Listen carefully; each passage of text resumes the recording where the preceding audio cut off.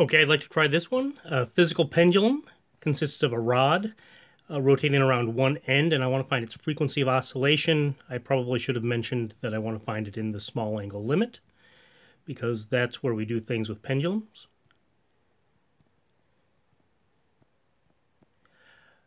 So I will make sure that's in the comments below or the description below, but this is still what I want, is that small angle limit.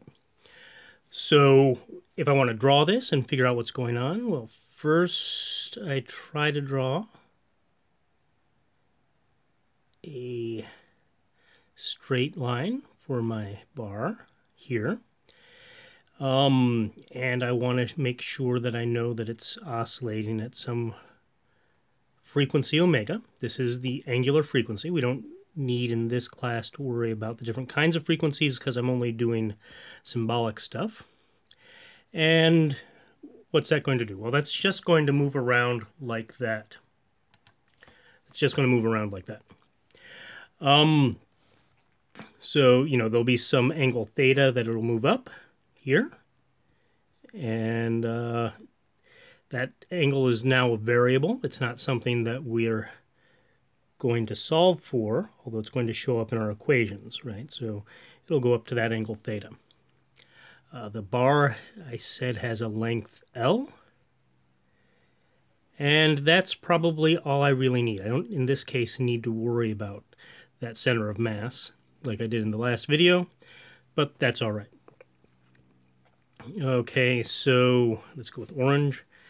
What do we have here? What do we know about this physical pendulum? Well, it's a rod of mass m and of length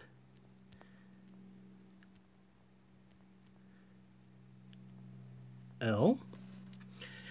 And I want to find the oscillation frequency. Actually, I could probably just say frequency, but that's okay.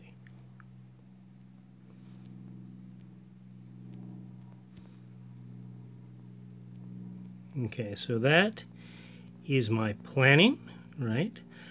Well, that's my analysis of the problem, my qualitative analysis. Now I need to get into some more quantitative ideas about that before I do my plan, execute it, and then check out all the things at the end. Remember, this is a shortened and abbreviated version of that long form thing that I have you do in class, just because I want to make sure everything fits on one screen.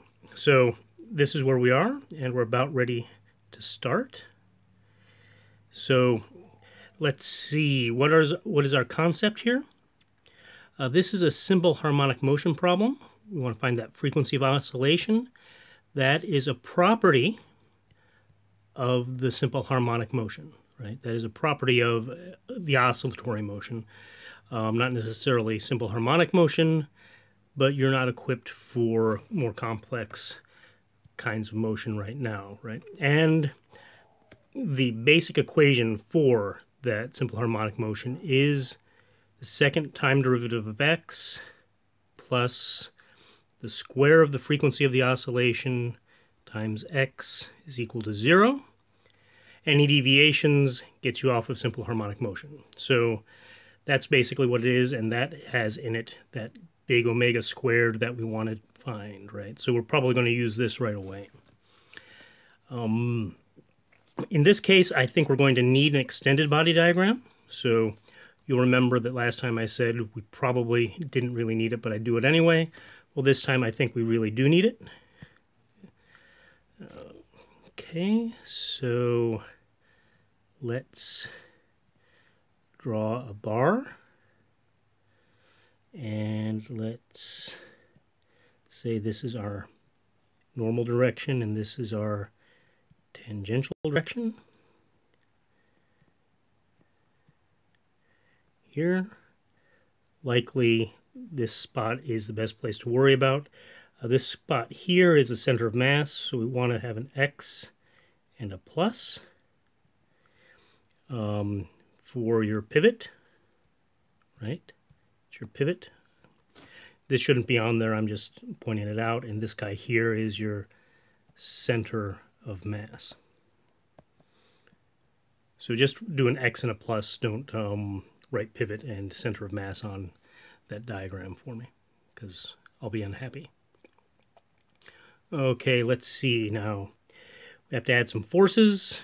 One force we love, because we always know it's there, is the weight. And if you remember from last time, at that pivot we have some force coming up here. Now, this is a torque. That means nothing, because we don't care about that. But we do know that this distance here is L over 2, so that's good. All right.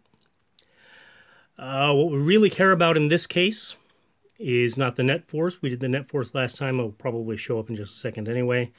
But we really care about that torque, which is going to go around this way, right? It's going to slow down that rotation or speed it up going down this way when this is in this rotation or in this position, which is what I've drawn here. On the opposite side, it's going to be opposite.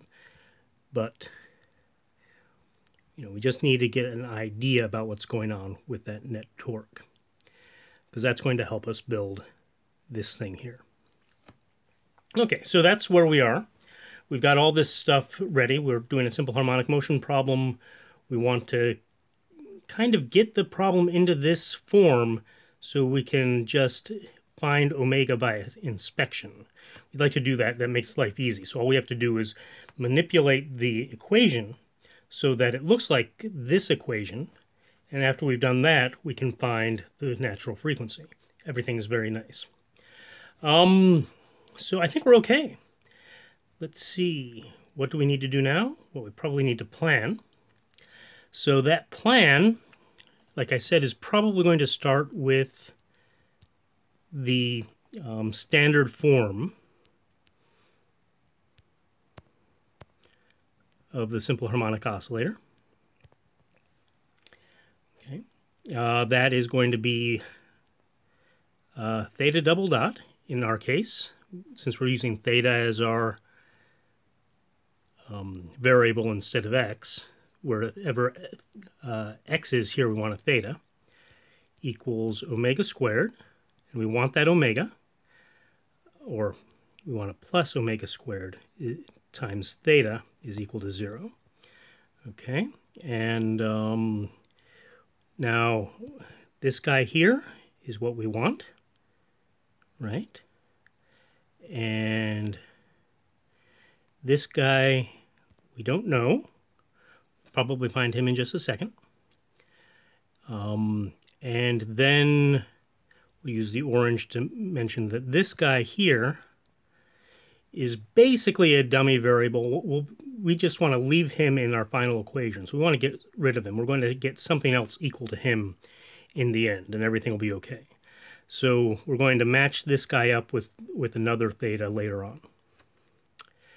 Let's see. So now that we've got everything like that for our standard form, we need to find that theta double dot. Fortunately, that double dot is the second derivative, right? So we remember that the angular acceleration is that second derivative of the angle, right? dt squared. So we need to find something with that. And we know something that works with that, and that's the torque. The net torque is just the moment of inertia times alpha. So we're going to want to use our extended body diagram.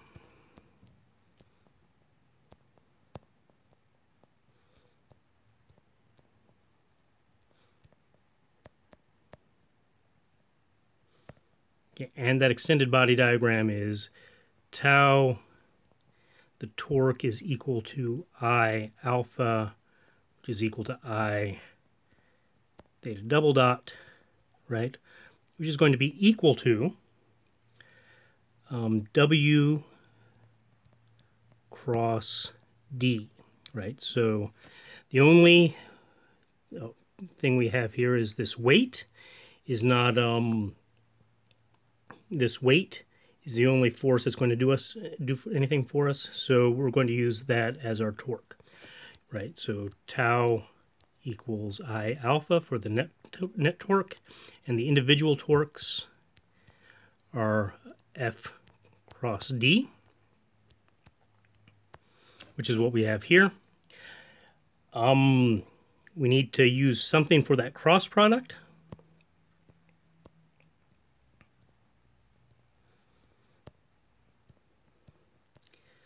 And that cross product is going to be basically, we've got one dimension here. So what we really care about is, you know, there is a direction here, and I didn't actually put it. So there's one direction here. So what we really want is the magnitude of W cross D, which is WD sine theta. Okay. So up here, right, we found this. Let's make sure we know what we've got and don't have. Found this, right? And we made all sorts of things that we don't know, right? So we've got this, I we don't know, W we don't know, D we don't know, but I've taken this entire WD thing and put it over here. So this entire WD thing is here. We still have to find W and D, and we're going to have to find theta. We're going to have to find some reasonable way to write theta. But this is sort of where we are at right here. So I think we have all of the real physics in there. Now we've got some definitions and some geometry and stuff to worry about that we need to add in, right? So we're still working on these equations. I just ran out of room here because I write so big. Therefore, we'll look for number 4. So what should we look for 4? Well, I've got a weight sitting there, right? So why don't we just use the weight definition, okay? W equals mg. Fortunately, we know that one. This guy we're okay with because he's a universal constant. So we're looking for W here, we're looking for D here, we're looking for sine theta here. So we're all right with that weight. D is from here to here, or from here to the center of mass, which is halfway here, so that's L over 2. So geometry gets us the D. D is equal to L over 2. We need some other stuff. We need the moment of inertia.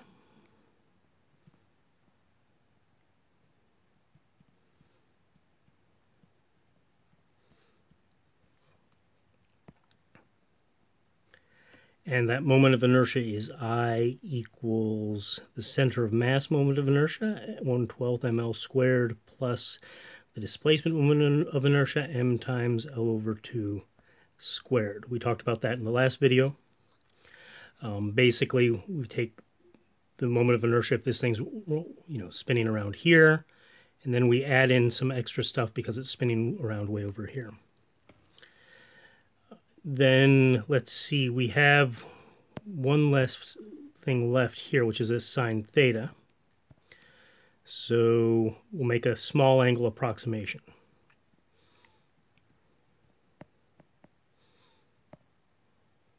Okay, this is something Walter Lewin has been doing for you for quite a bit of time. And we're going to keep using it because it's useful. Fortunately for sine theta, it's really, really easy. Sine theta in the small angle approximation is just about theta. And that theta will be perfectly fine just sitting around in that equation when we get to it. So we're okay with all of the things that we need to go on. So we've got all of our plan figured out. Got some physics here, and then we have lots and lots of math down here. Or just definitions. These are just definitions, geometry, small things that will help us solve the problem. Now we just need to execute. Okay. So how do we do this? Well, I'm just going to start with 2 just to get it out of the way. Right? Tau is equal to the moment of inertia times alpha, which is equal to the moment of inertia times theta double dot, which is equal to minus WD sine theta, if I also use 3. It's going to have to be minus because of the directions and stuff like that. You'll find it out if you just put WD there. It's going to have the wrong sign. It's going to be annoying when you take a square root later. Let's see. Now I probably want to get this into standard form. So this doesn't involve any standard substitutions really.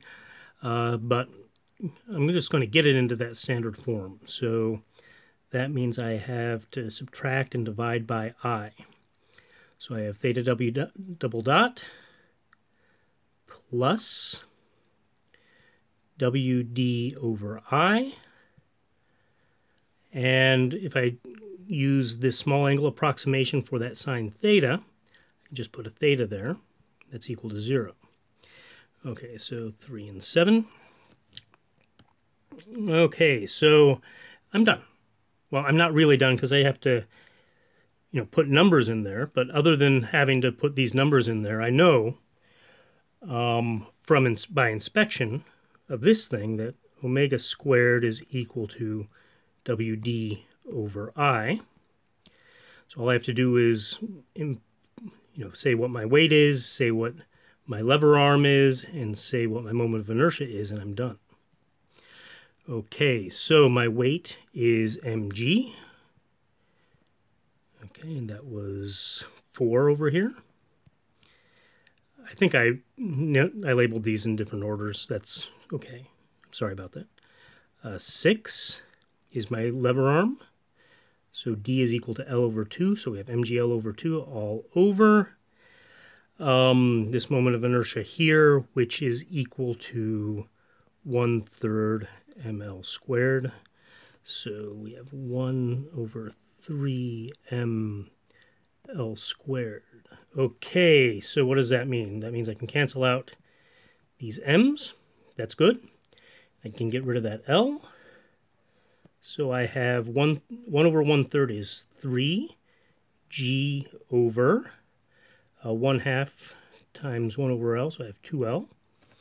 Or omega is equal to the square root of 3g over 2L. So that is the frequency of oscillation. You could find the period from that. You could find natural frequency, and you can do all sorts of things with that.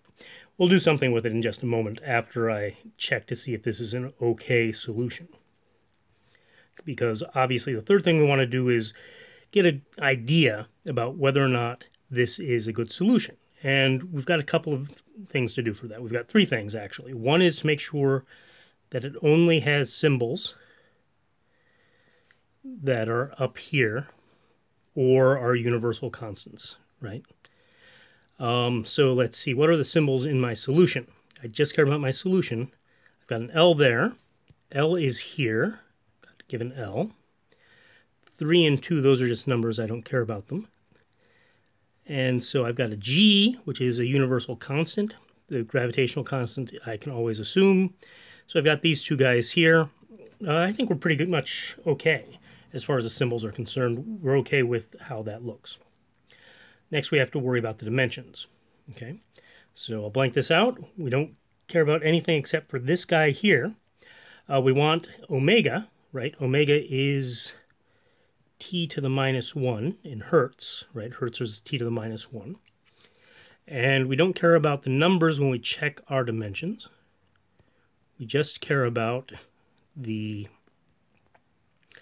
symbols. The numbers have no dimensions, so they're okay. They're automatically okay. They can't do anything to screw us up.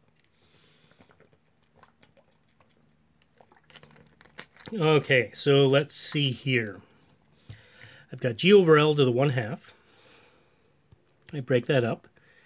I've got the units of G to the 1/2 times the units of L to the minus 1/2. The units of G are L times T to the minus 2 to the 1/2. Units of L are L to the minus 1/2. Let's see, so I can distribute that L, or that 1/2. So I've got L to the 1/2, T to the minus 1 times L to the minus 1/2. L to the square root of L divided by the square root of L cancel out. So that's T to the minus 1. So we're done. This and this are the same, so we're good. So if we're good, yeah, we're done. So we've got a good solution here. Everything seems to be working out all right. It is in the small angle approximation. And you'll remember that was the reason why we didn't do something in the previous little lecture thing I gave you, the previous example. Okay, so I'd like to just go over and show that I can get the same answer with this as I got with the previous example, but also show that this gives you some sort of error. So this is first going to be something a little tricky, right? Because what we want to do is we want to define in the previous thing, if we have our bar here, we want to find this maximum angle of deflection, theta max. Okay. If we had some initial angular velocity, theta dot max, when it's in this vertical position, all right? And actually, we have an equation for this, right? So if we have theta is equal to a cosine omega t, right, then theta dot is equal to a omega, or minus a omega sine omega t. And this is part of the reason why I'm using this dot notation here. That's because this omega is not the omega we used last time. This is the omega we used last time. That was the angular speed. That's a variable. Okay. And this omega here is our frequency, and that is a constant of the motion.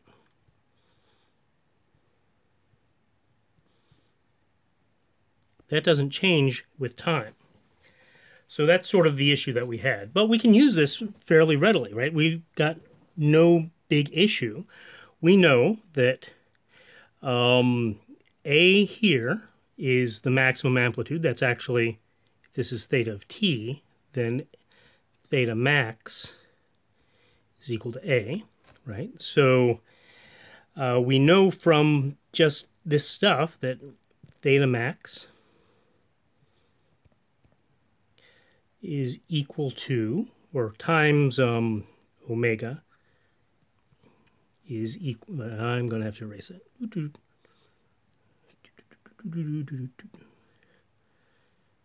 Okay, theta max times omega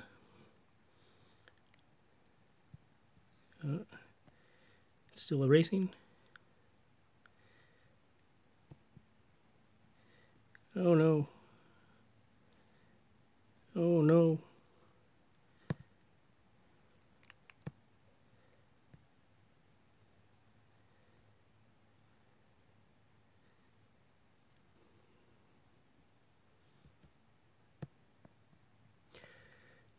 Yeah, that is erasing. Why doesn't it take me off of the eraser?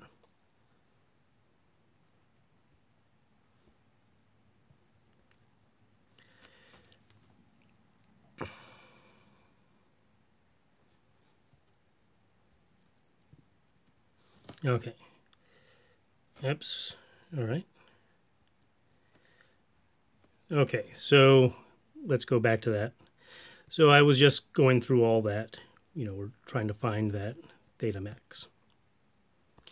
I'm very sorry about that, but I've talked too long to stop. Okay, so I talked enough about what we were doing before, so I can just start with the assumption that theta dot max times omega, which is just want theta max times omega is equal to theta dot max. Okay, we're good there. And we just saw that omega here is equal to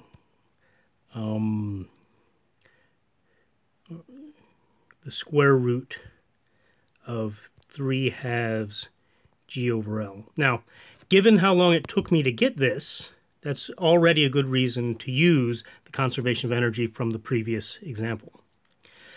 Okay, so given that, that's a good reason to use this. But still, I want to show you some more fundamental reasons why. So we wanted to find what that cosine theta max was. Right? We found the exact thing last time.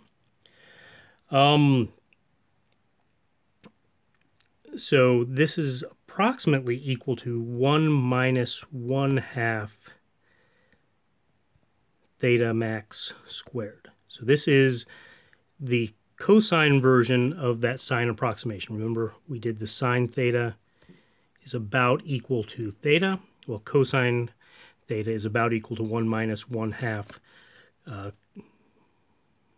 theta squared cosine stuff, plus some stuff that's on the order of theta max to the 4th, right, that we're going to ignore. We're going to ignore that extra stuff right there.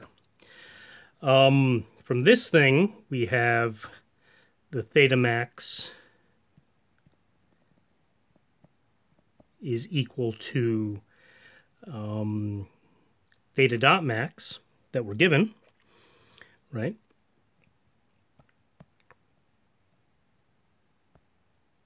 All over this omega.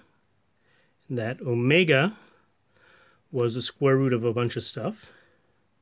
So in here we actually have 2 theta dot max squared times L over 3G. Actually, that looks very familiar, because if we just substitute that in here, we get 1 minus that, the square root of theta dot max squared times L over 6G. And that's exactly, oh no, this is, oops, screwed that up. One of the nice things about erasers is you can erase things. Okay, so that is exactly 1/2 square this thing times 2 theta dot max squared times L all over 3G. And those 2's cancel. So we have 1 times 3G under theta dot max squared L. This is exactly what we had before, right? Only we've had to do a whole lot more to get it, and it's off. We're only in an approximation here. Now the thing is that this approximation is the thing that's wrong. This extra stuff, it turns out, is that's in your cosine of this theta up here. This stuff is wrong because if the pendulum goes too high, it's no longer in simple harmonic motion. All right. So this, which is the correct exact solution, is wrong for simple harmonic motion for anything that's too large. So you have to, so it turns out that all this extra work you have to approximate to get the correct answer, and I don't know how you'd know to do that. Maybe you know how you'd know to do that. So I just wanted to point that out, that was a that not only do you have to do a lot of extra work here to get to the solution for the other thing, so you have to do all this work plus some extra work to get to the solution from the last video. That solution is only approximately right for the things that you've done. Okay, so don't use pendulum stuff unless it's absolutely necessary to use the pendulum stuff, because the pendulum things are all approximations. So only when those approximations are valid can you use the pendulum equations. It's nice to have them, but only use them when the approximations are valid. All right. Okay, so that was a bit of a fiasco after I got done with the main part, but yeah, you know, that's all right. Technology is technology. So I will talk to you when I get to class on probably Friday morning. Hopefully you'll be watching this before Friday morning. And you have a really, really great night. Okay? Bye now.